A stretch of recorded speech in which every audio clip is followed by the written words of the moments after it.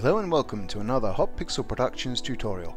My name is Gerald Berliner, and in this video we are going to take a look at what is widely considered as the most advanced way of creating highly detailed and accurate masks from the luminosity values of an image. Now, to get the most from this video, you will need to have a good solid knowledge of masking and definitely have the concept of white reveals, black conceals, etc. If not, I would suggest you check out my two previous videos, 01 Beginner's Guide and Introduction to Layer Masks in Photoshop and 02 Beginner's Guide and Introduction to Adjustment Layers and Masking in Photoshop. Once you have your head around those, this may start to make a lot more sense to you.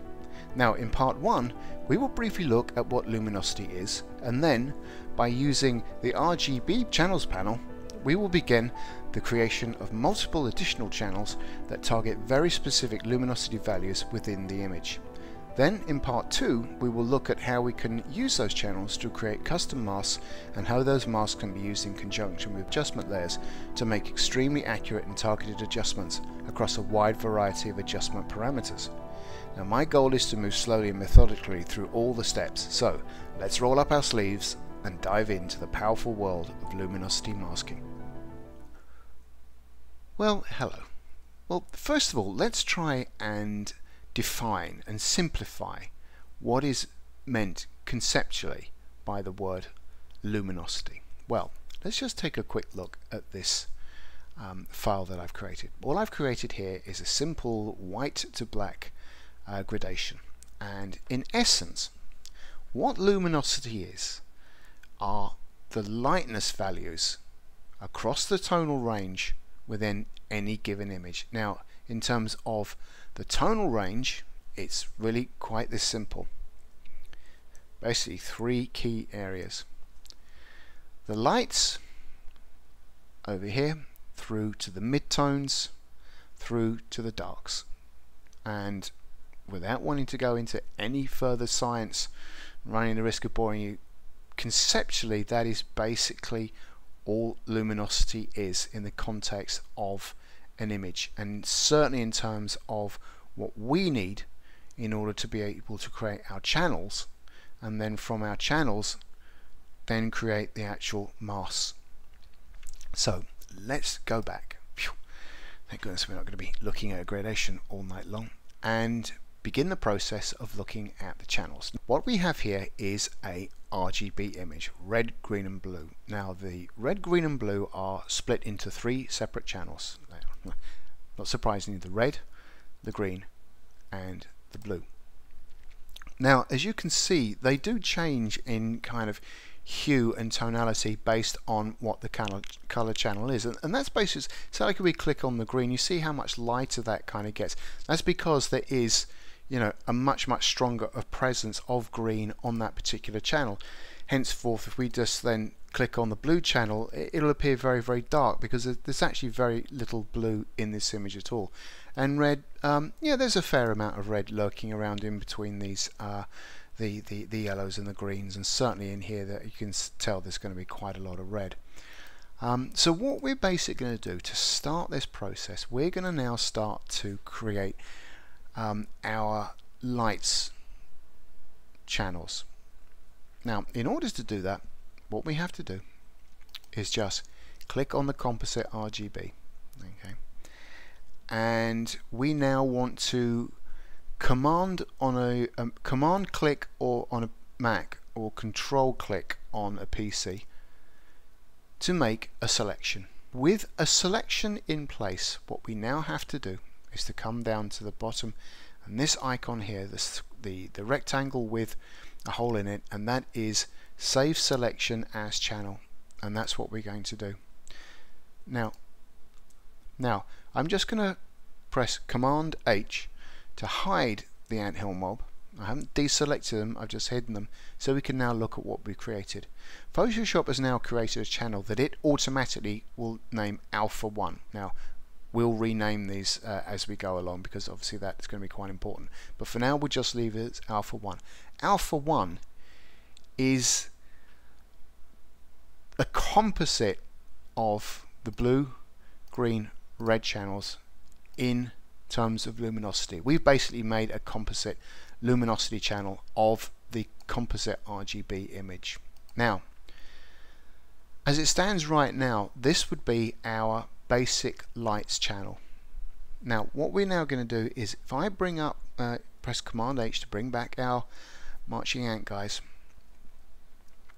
I am now going to press down three modify keys. That is the Command, Option, Shift keys, and that on the PC that would obviously be Control, Alt, Shift. And I am now, you'll see that under my little hand there's a little bounding box with an X appearing in it. Now I'm just going to click once now, and what Photoshop is doing is now constraining that selection to the next 50% lightest or darkest pixels in this selection on this particular channel. Now, having made that click, what we now need to do is go down and save this selection as a channel, and it will create alpha 2. And what you can see is it's getting gradually darker, because as we now do the same thing another 3 times, it will constrain even further that selection on these particular channels. So instead of waffling on, let me just go and do it. Okay, so with this now highlighted and our marching ants active, I am now going to Command, Option, Shift, click one more time. It's going to constrain it even further. I am now going to come and save that selection as a channel, thus creating alpha channel 3. I am now going to do the same thing again. Command, Option, Shift, click. I am now going to save that selection as a channel to create alpha channel 4. And last and very least, Command, Option, Shift again, click to constrain even further and save that. Now I am now going to press Command D to deselect, and let's review what we've done. What we have now done is create all our lights channels: lights 1, lights 2, lights 3, lights 4, lights 5. Now if you are familiar with masking, you can tell what's going to be happening.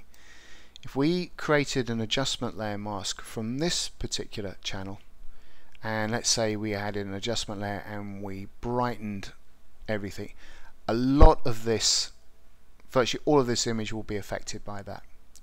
Consequently, if we were to create a mask from alpha 4 here, you could see that that adjustment would then become far more targeted, with obviously white revealing, black concealing. Only the lighter portions of this channel, and obviously the mask that we consequently make from it, will be directly affected by whatever adjustment we're making. So that is why luminosity masks are so much more powerful, because of their accuracy. They are pixel for pixel accurate to the actual master image you're going to be working on. What I now need to do is just quickly go through and double click on each of these new alpha channels and just rename them lights. Now I'm just going to break here and go through and change everything over from lights 1 through to lights 5. Then after I've done that, we're then going to create all the dark masks. Now what we need to do now is to create all our darks channels. And in order to do that, we're going to go through the exact same process in terms of key commands, etc, etc, etc, but with a slight twist. When we click on our master composite RGB layer up here and have our selection come up, what we now need to do is invert this selection, and we're going to do that by simply pressing Command Shift I on a Mac, Control Shift I on a PC, and what that has done, that has inverted that selection. What I'm now going to do is save this selection as a channel, and what we have done now is we have created our basic darks channels, and we are now going to go through the exact same steps but to constrain these selections to create all our dark masks, just as we did with our lights. So what I'm going to do now is, with this selected, I'm now going to Command Option Shift click once. I'm going to save that. I'm now going to highlight alpha 2, Command Option Shift, click on that, click on Alpha 3 now, Command Option Shift, click, and last but by no means least for Darks 5, Command Option Shift, click on this and save that. And what I'm now going to do is deselect, and that's exactly what we're doing. Now we've created all of our dark masks. Right, so just to keep everything neat and tidy, a little break while I just go through and rename all these darks as darks 1 through 5. Right, so there we go. I've now renamed these darks 1 through 5. So it's all looking good. And now we have to create all our midtone masks. Now I will be the first to come clean and say, as when I was learning how to do this, this was the one that was, yeah, definitely a little bit more tricky to initially get your head round. So I'm not really going to go into too much technicalities about what's going on and why. I think the best thing for you to do is just kind of like follow me verbatim in terms of what I'm doing, and not worry too much about, you know, why, the whys and wherefores. Now, in order to create our midtone mask, what we have to do is we have to come back to our master RGB composite here, and we have, the first step is just to go Command A on a Mac or Control A on a PC in order just to select it all. Okay, now we have to come down to our lights 1, and then we then hold down the Command and Option key on a Mac, Control Alt on a PC, and click once. Now what we're doing in order to create these midtones is we're subtracting lights. Okay, now after we've done this, we now have to come down and click on our Darks 1 channel and do the same thing. Press Command Option click. Now you'll get this warning dialog box coming up saying no pixels more than 50% selected, the selection edge will not be visible. Well, that is okay, we don't have to worry about that. It's telling lies, there is a selection there, trust me. Now once we've done that, all we need to do is come down here and save that selection as a channel. And what we've done here is, through that slightly confusing process, we actually have created our basic midtones mask. So the process to complete this mission, Jim, if you do accept it, is to now come back to our composite, Command A, select all. Now this time we need to come down to lights 2 and Command Option click, and then now come down to Darks 2, Command Option click. Now save that as a channel. And what we have now done is create our expanded midtones channel. So next step would be to deselect that, Command D, deselect, come back to our composite, Command A, select all. Now come down to lights 3, Command Option click. Now down to Darks 3, Command Option click, and save as channel. And we've now created our wide, this will be our wide midtones. So Command D, deselect, back up, click on our composite, Command A, select all. Now just click on lights 4 to select it, Command Option click.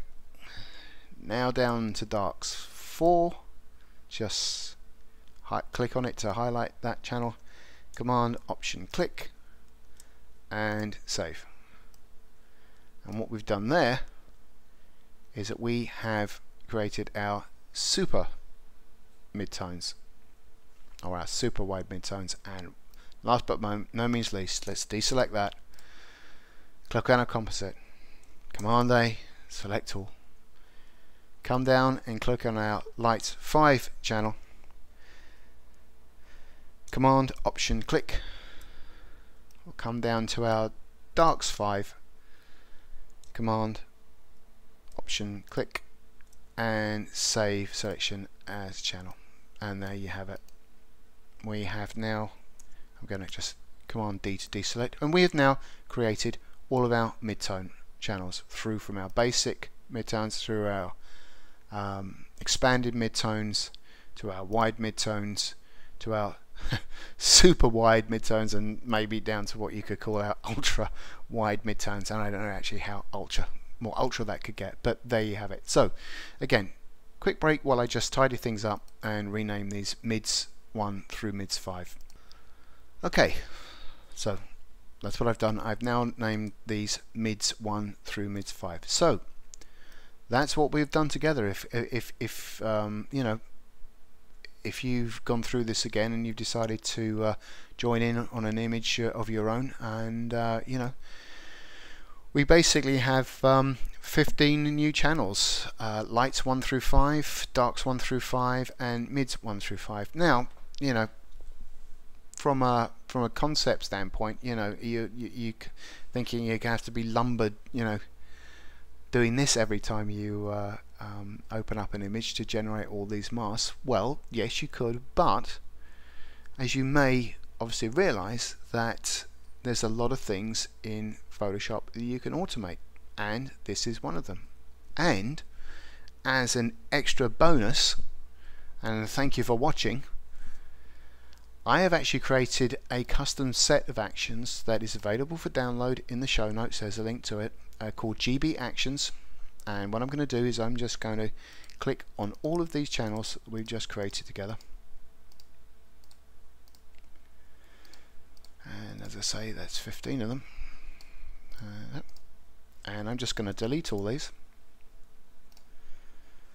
and move this over here and coax onto the stage my actions panel, and here it is, GB Actions. Now with just one click of a button, that whole process is going to be automated for you. Now it doesn't matter what image you're working on.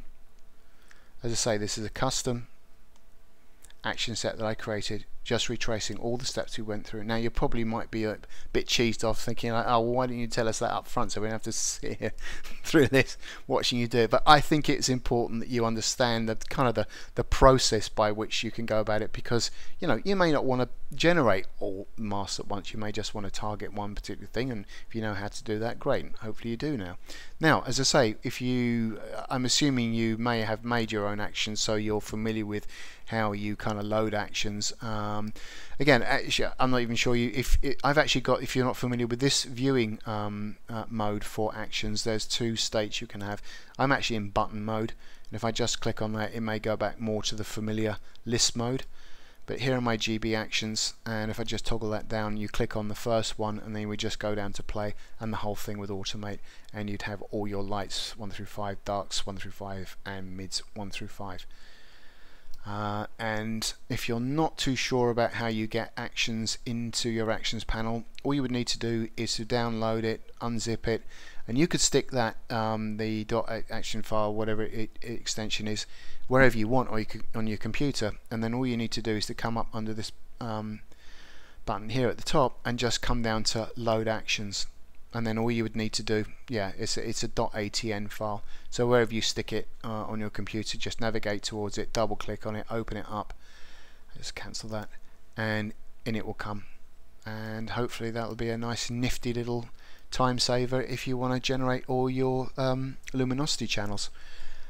Just one thing to bear in mind, the only I would say pitfall of generating all this at once, you've got to be really careful, because within each new channel that you're creating, there's virtually the same amount of information as there is in the composite image. So right now with all these images, all these channels created and loaded, I'm looking at a 1.7 gigabyte image here. Yeah, I know, and if you don't have a ramped up computer, things are going to start going pretty squirrely very quickly. So you kind of got to keep on top of this. If you do use a channel, it's a bit of a pain in the butt, I know, but if you used a particular channel to create a mask, once you've created the mask, or if you know you're going to create masks from maybe 2 or 3 of the channels, just get rid of, just delete all the rest, just to keep the overhead and file size down, so you're not, you know, as I say, you're not getting crushed on memory space, and or, you know, running the risk of Photoshop keeling over and dying. Now in part 2, if you want to join me in part 2, what we will now do